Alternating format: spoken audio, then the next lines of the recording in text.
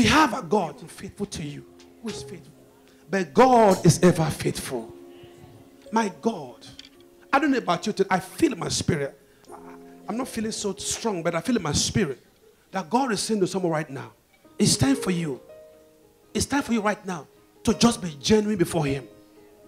He wants to give you a power that God said that you will dwell in this conviction that no devil can take you out.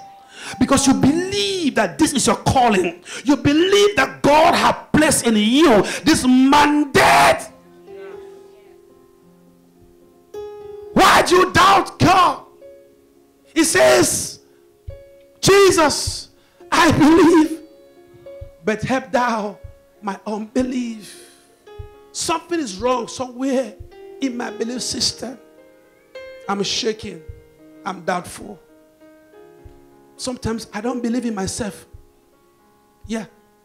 I pray. I don't believe in my prayers. Yeah. I give. I don't believe in my giving. Yes. I sing songs, worship. But when I go home, I do the opposite. I don't believe. Oh, God help me, Father.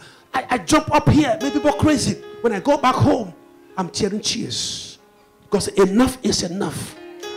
You must learn to live in a certain condition or dwell in a certain conviction. What are you convinced about? What are you convinced about? I made up my mind years ago that come hell or high waters, I will never be broke again in my life. Because I've learned to live in a certain condition or dwell in a certain conviction. I'm convinced. No man can talk me out. I know that God will bless me. I know. You might take me to the deepest place. You might take me to a place where nothing is happening. Bible says, behold, I'm doing a new thing. It shall spring forth. You shall see. I will make a way in the wilderness and rivers in the desert.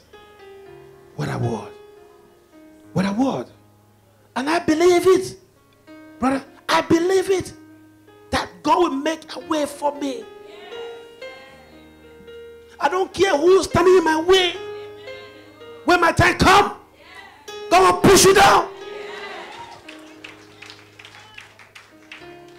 It's a mindset. Don't let nobody use them mouth to run you down. You are a good work in progress. God is fixing some things in you. I'm not complete yet. Oh, you are looking at unfinished projects. Nobody likes a house that's not complete. People will take their mark when they watch the house. When we build the church in Bobby's, they take their mouth past the church. This man, we barely had people in the church. They say, people will just pass on the minibus and be cursing. What kind of, it's building a big church in this village. If this church will never finish, I never asked them even for the money. People just pass and be cursing. This is not joking, no. They're passing and cursing for something that is not even connected to them.